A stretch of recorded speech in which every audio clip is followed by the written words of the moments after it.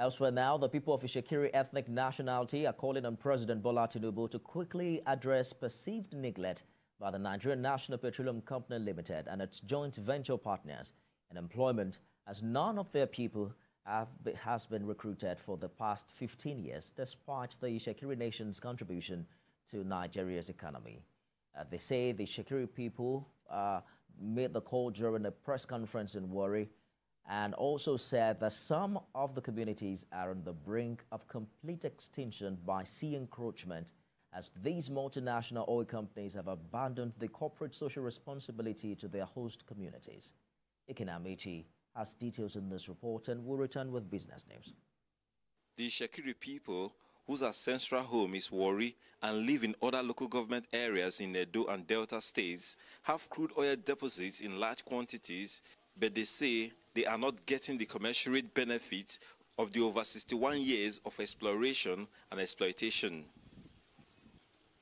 At this press conference by the representative of the Olu of Warri, the Itsekiri people want Mr. President to intervene in the complete neglect of their indigents in employment, especially the recent alleged recruitment of bogus 300 to 500 service contract staff since January 2024, with no Itsekiri considered good enough. We hereby call on the President and Commander-in-Chief of the Armed Forces, President Bola Tinubu, who doubles as the Minister of Petroleum Resources, to help prevail on the management of the Nigerian National Petroleum Company Limited, NNPCL, led by the Group Chief Executive Officer, Laments, to give special consideration to the Itsekiri people in terms of employment.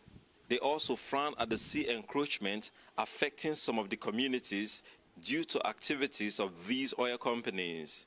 Like Ugborodo, Orere, Ogeye, Ekekburu, whose land has been swept under the ocean due to recurrent sea surge occasioned by climate change associated with crude oil exploration. If you build a house in Orere today, if you go there in the next 5 years, the house is already washed up by the sea surge.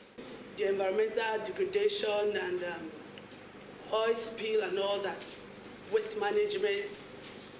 And we're looking forward to achieve a sustainable goal in this Niger Delta and Itsekiri precisely. The abandonment of the corporate social responsibilities by the NNPCL and other IOCs is another area of concern. And the non-implementation of the Petroleum Industry Act is also giving the oil-rich people a reason to worry. Ikenamichi, TVC News, Warri.